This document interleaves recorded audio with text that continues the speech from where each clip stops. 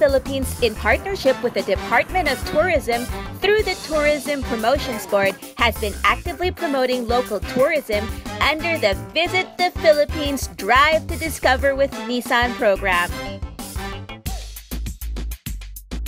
Today, I am taking you along to discover fabulous Zambales, and it's all aboard this cleverly convenient Nissan Almera. Our first destination was a non-commercialized area of Virgin Islands with no hotels, just cabanas, beach, and sand.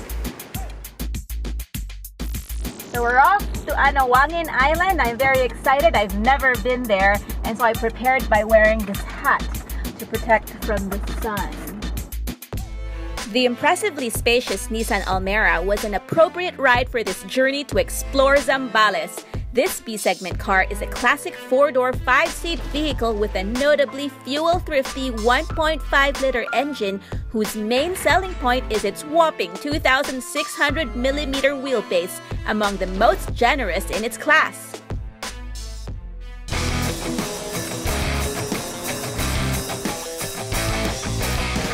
The ride is comfortable, and I think that's one of the basic characteristics that you need for a car that you take on long drives.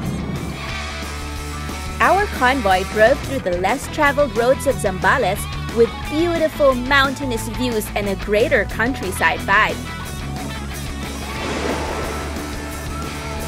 And so we're going aboard the bangka!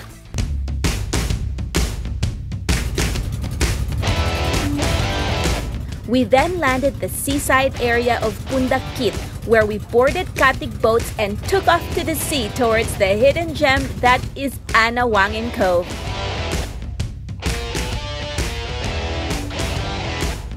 First impressions of the island. Well, I think what's kind of fascinating is the fact that I don't see any permanent structures. There are all these kubos where you guys can stay the night, camping style. And it's also a cove that's really surrounded by mountains. So if you want to go hiking, I think that's very possible.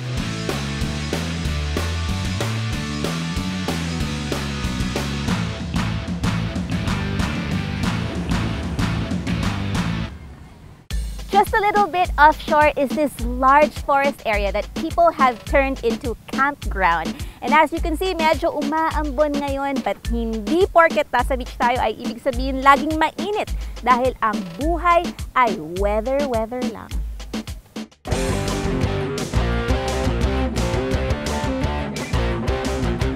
The following day, we also got to experience the adrenaline rush of the Treetop Adventure Park in Subic. And then proceeded to Castillejos, Zambales to visit the ancestral home of former President Ramon Magsaysay. We even squeezed in a short stop at Rosa Farms, a 12.5-hectare mango orchard in San Marcelino, famous for producing some of the sweetest mangoes in the region. Of course, the spacious Nissan Almera easily accommodated all our pasalubongs. Indeed, there still remain a lot of hidden gems waiting to be discovered in the Philippines. So as long as you have a nice and reliable car to take you around, it will always be more fun in the Philippines.